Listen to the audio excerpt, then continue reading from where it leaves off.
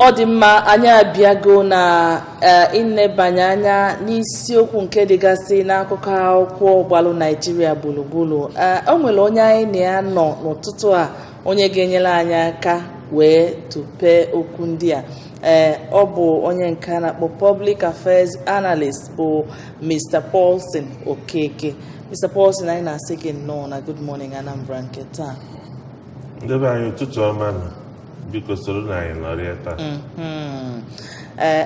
Ka ị matakwa na Good Morning Anambra ọ bụ ohere ị ga-eji wee kpọọ ma tụnyekwa okwu n'isiokwu ọbụla nke a na-ekwu ebe. Biko ejekwana kwubu ihe anyị adị akọ maka ya. Ịkpọ ịkaba arụ gbatuo igwe okwu gị ọfụma ma ọ bụ na ịchọ ka anyị na gị kparịta ụka. Ngwa anyị ga-ebido, anyị ga-esi na akụkọ nke dị na ABS website. Anyị gụpụta ya n'oyibo atụpezie ya na-esonyela anyị ga-aghọta. Okay, Anambra Newcomers Commissioner Madubuko hints on market reform plans, reinforced ban on street trading. Staff of Anambra Land Ministry charged to promote transparency. Anambra government to review workers' salary in July. Anambra Assembly urges police IGP to fish out kidnappers of expatriate worker of contracting firm handling Utocha Ebaji road projects. And finally, Anambra Information Commissioner Adenoba Ajim's duty targets rebranding state. Mr. Paulson, ka ibi donu. Abiano okwu dị na akụkọ dị nke Anambra ABS website. After Commissioner Madubuko hints on market reforms. Magburu onwe ya maka ịnanya na Anambra ebe niile wụzi afịa ma n'ụzọ ma na street ọbụla. So and ịbanye n'ime afịa ọ dịka be ndị ala. Anyị nwere good market. Eke ọka for instance, ebe a na-eke ọka ọ na-asụ oyi. Otu aka ọ dịkwa n'afịa dị iche iche na Anambra. O nwere etu moto si ga-abanwu na Anambra enweghị emergency n'ime afịa nsogbu dị. So that reform is very, very necessary.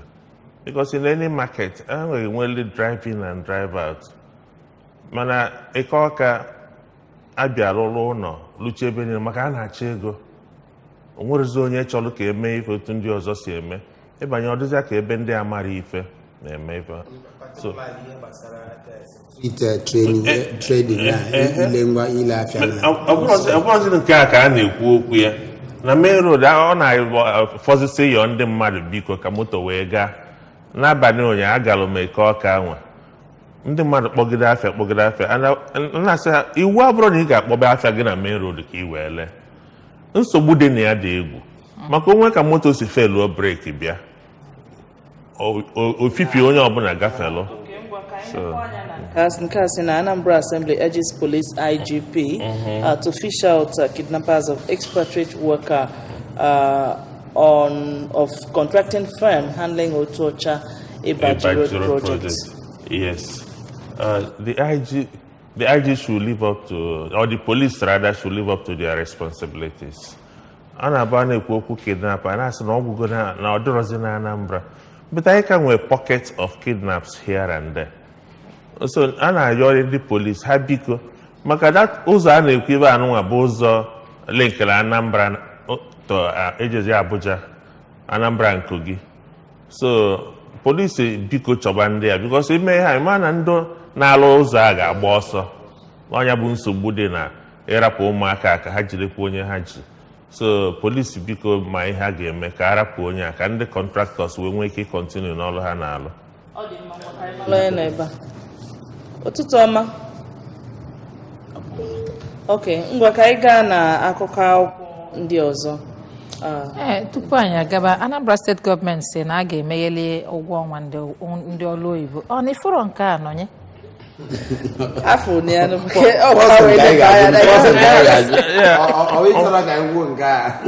ọ magburu onwe ya because at a time like this the only way the governor has been doing it ever since he came in. The workers' salaries have been reviewed number of times. And abịakwana na July this year, increase ọ ga-abụ nnukwu moral booster to workers. So it will increase productivity. I see. So that is why it is Are federal government? well, federal government can work on new minimum wage, which is another thing that is ongoing in this country. And they said before the end of this year, around September, I think, we'll have a new minimum wage of 57,000 naira a month. Is this the labor stance or the federal government stance? Federal government has accepted. Okay. Okay, ngwa ka anyị leba anya na akụkọ akwụkwọ Sun. Kedu onye ji Sun ka ọ gụpụta? Your commissioner. Son, Ebana say the first one, but not headline say no to Oyegun's tenure extension, Buhari. Then the writer there said party raises panel to decide way forward amid reactions. Then Anambra gave her a full poll sequence. Senate troops bribery allegation. You know, because of this, 2019, Atiku formally joins presidential race. Okay, that's one. Not to be extended. It appears President Buhari is moving back and front. Yes, because on a tenure, APC will next meeting where they decided that Oyegu should go. And that was one thing.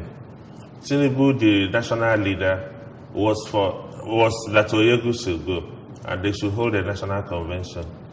All of a sudden, the president and some members made a vote first. They changed the whole thing. Tinubu was so disappointed and disgusted. So, Otinyen Sobuna APC, the ruling party. So, President Afugo, now that singular tenure elongation or extension of Oyegu na Nyanukwu Sobuna party. So, change the kwazikwa na Oyegu, that tenure cannot stand. So, I can just only move back and front.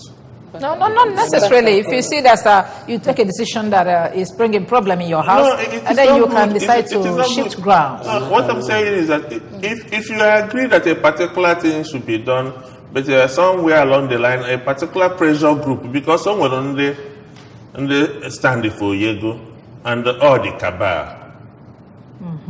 Yeah, So what do you see coming now with this development in APC? Number one is that it is anti-democratic. Oyegu did not emerge as national leader of APC through convention.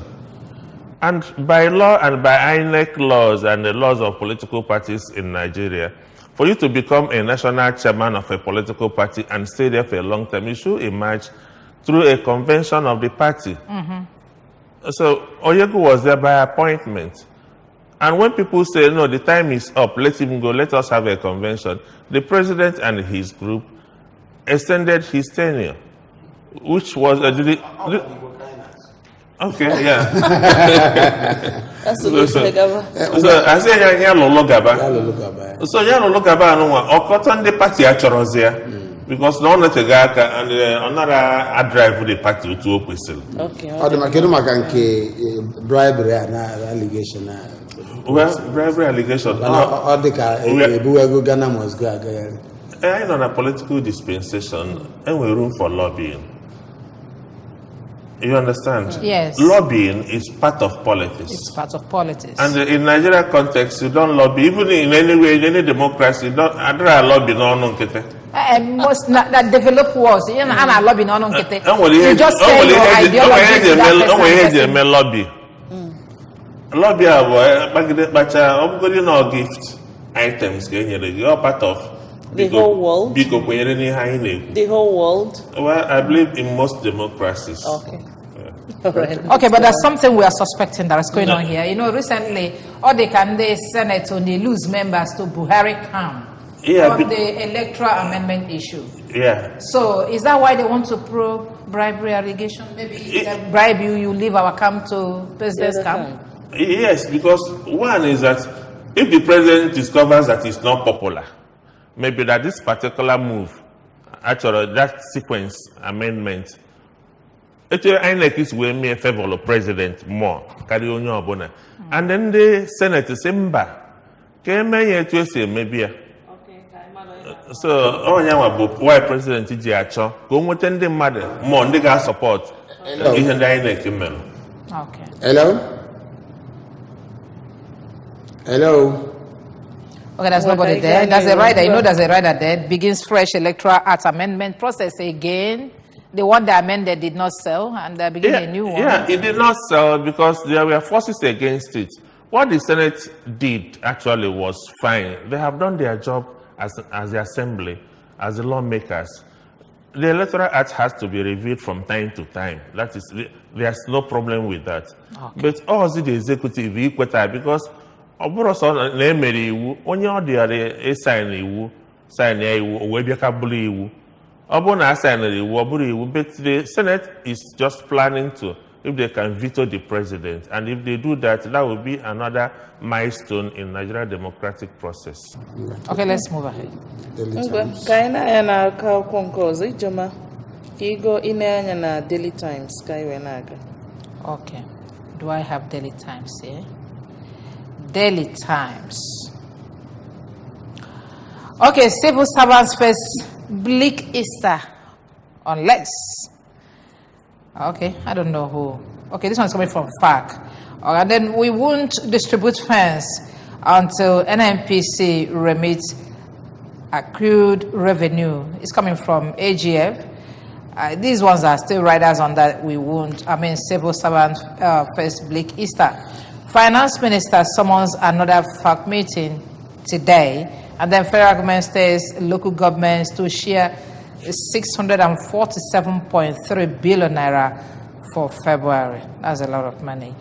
Okay, and up here we'll have this one.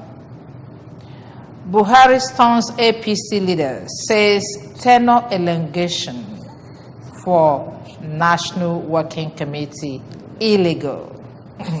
Like what is playing out in this country?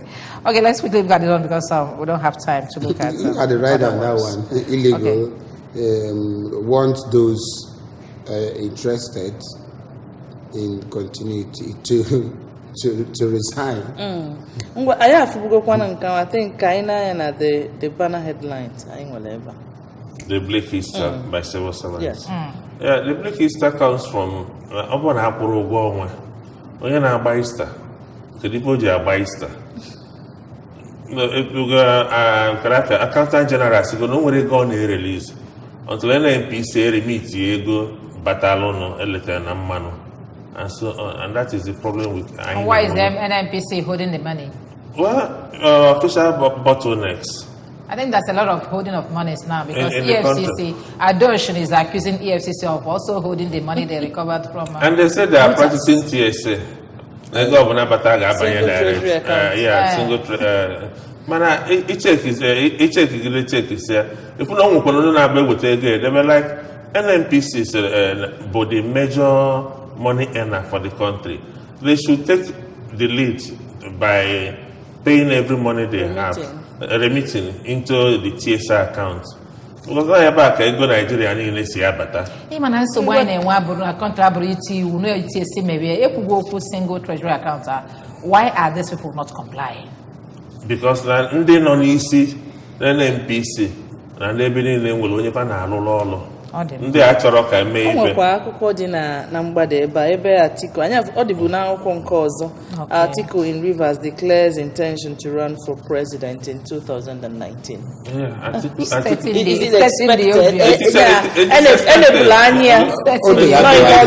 It is no news. Okay. It is no news. Atiku has been there. Atiku has been angling to be the president of this country. And he's been working assiduously from political party to political party, looking for mandate, Nigerians' mandate to rule them. So his declaration didn't come to me as a surprise. The Punch newspapers. The Punch newspaper, in Kedimiria, can I say, we informed FG, military, of threats, soldiers' misconduct, says Taraba. And more may be killed unless military turns a new leaf. No letters from Taraba. FG military insists. Cause Anambra Geba West is Easter. FG declares Friday, Monday holidays. We are informed of military threats, soldiers misconduct, and terror. Many may be killed unless military turns a new leaf. I had a reaction later na Danjuma's speech. Yeah. And Danjuma abronya gabu kuku na Nigeria. Ikana cheche. Ayimalo inglorious role Danjuma played in Nigerian military takeover of government and the decline of the Irunsi and subsequent military administration to the end of Obasanjo's tenure as head of state. So Danjuma Bo, at least one of the most experienced Nigerian military leader. Yeah. So Oku onye ọbụla kwesịrị ige ntị maka na that threat to defend yourself what Nigerians stand for. No, Autumn now is supporting no, it's not just Autumn. Nigerians, because what he said, the man was just there, he was just open. Defend yourself, because no one abia bege gwaga bata bege man yi nwere egbe. Uja gazi ekwe meche ihe ọchọ open obi ime. Because all the man bata egbe gi nwa agbakwa. Is that why they're mopping up arms now? No, you can say that it's a way to incapacitate people from defending themselves. Because you cannot mop up arms when some particular people are having arms and nobody is checking them. Yes. Oh, the mangwa kaina na ka konkozo Daily Independent kaiba poso makoge. Oh, the Daily Independent today, Selena. Why Buhari dumped Oyegun, rejected National Working Committee tenure extension, please. With riders, his stand hasn't changed APC next position. Party, that's a problem. Oyegun's loyalists, jittery, worried over party structures. And can we take another headline, Noye? Okay. 2019, INEC registers 7 million new voters. I hope the children are not included in this figure. Okay, and then this one. Governor Yahaya Bello can truncate Nigeria's democracy, coming from Senate. The rider on INEC suspends 205 staff over rules in 2015 election. Maybe on calendar they register unwise and and another interesting one here, Governor Yahaya Bello can truncate Nigeria's democracy. That's a big one coming from the Senate. What did he do to probe alleged police harassment of Malaya? And then reps berate federal government over alleged collapse of security architecture. So Yahaya Bello is the governor of Kogi State, and you know what has been going on between him and Dino Malaya all this while. You see, the governor of Kogi State at times, I might say it is from inexperience. Because the way he had carried on in that state, there are certain things this young man do. You say, where is this man coming from? Hello. Okay. The way, no, because now, other grounded in politics. Because people not going to state. Yahaya Bello, for instance, can in our Anambra by some other political neophyte. Because Okajibro House of Assembly, Okamobri Hall as a person, or boy. It could be individualistic difference because Governor was coming from a sector of a technocrat. He came from a place or the grounded where administrative experience. Bello, a trader. Bello, a young man from his background. Bello came in as governor at 40. So one of the youngest governors in Nigeria. At 40, Manu the experience again went to administer a state. I hope the youth are not going to throw stones on us because this campaign is not too young to run. 40 is not too low for a governor. In other clients, somebody at 40 and when no experience. Look at Macron. Macron is 30 or 30 plus. But and it's really a nation, not a state. Ife na-eme na be anyị adịghị eme n'obodo ndị ọzọ. Na be anyị onye dị 40 years ị na-anya ụmụ ụfọdụ si na ụmụaka ka jụrụ ya arụ. Ndị ụmụkwe ndị na-eme na asụsụ akụkọ akwụkwọ fọlọnụ. So n'anya ka eji asị na etu ihe ya na dino mele ya na-eme abụrụ otu esi eme. As a governor, you are a leader, you should cultivate everybody into your fold. Okay, ọ dị mma ka anyị na-anya na akụkọ akwụkwọ Tribune nke nọ n'iru ya na-asị Buhari declares tenure elongation for Oyegu, others illegal. Nke a adịbugo n'ebe akwụkwọ ndị ọzọ. Ka anyị na-anya nke na-asị Senate introduces Electoral Act Amendment Bill. Anyị afụbugokwa nke anwa. Then nke a na-asị FG to PDP. Your apology not enough. Return looted funds. APC got into power with looted funds. PDP replies. Oh, the trade of blames. Okay. And after that, this third rider from the headline here, we have set up committee on Buhari's position. Next decision still stands. APC saying that, we saw that in the independent and we didn't know. Okay. What is going on in APC? The House divided against itself. Cannot stand. Of course, it cannot stand. APC mulunukwu nsogbu. Echeke for that APC it is amalgamation of various interests. Because natural PDP poor. PDP apugo APC it cannot manage their victory. Because when a group they feel that had marginalized, when group they feel that PDP had the same problem. Let us not overlook that. And say return your looted funds. And the trade of words. Last trade of words, what I can say. Onyosi to call him pot black. Because no, let us not pretend about it. Only Obunabu Madu non APC today is PDP. Anybody see a non APC that is a network person, that is a valuable, but that had value in politics, a product of PDP. So no one is situation in a PDP or APC. APC cannot call PDP return looted funds, except that they should tell their members, go and return this money, or invariably they are telling their members, return all the money you stole. For instance, somebody like Chubika Mechi was the governor of Rivers State. The history is there. How he ran Rivers. Then there were many others.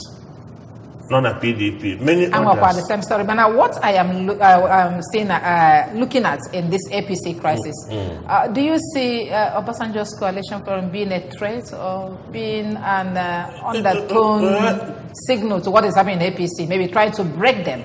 So Obasanjo has formed a coalition. It is left for people. Nobody is forced to come and join the coalition because politics is a willy-nilly thing. If you like, come. If you don't like, stay where you are. But people they matter follow Ife. Now the coalition of Obasanjo. People who are rappers the APC. And then APC now chosen to stem our tide. This tide that is going. Per se. But now a particular thing may believe in it's always a game. Oh, just president will say, no, let us wait. This tenure elongation, the man I complain about. I don't have the money. So I get review here. Odima anye kene girinne Mr. Paulson Okeke ibia sonyela na good morning Anambra nke taa kene banya na akuka okodalo rinne maka isonyela anyị. Dalo. Paulson dalo. Ekele mo. Dalo. Chebirikwa anyị na-anachite na akụkụ nke ọzọ mokwu elekere asatọ ka anyị wetelu gị ịkparịta ụka ka anyị na gị ga-anọrị apụna.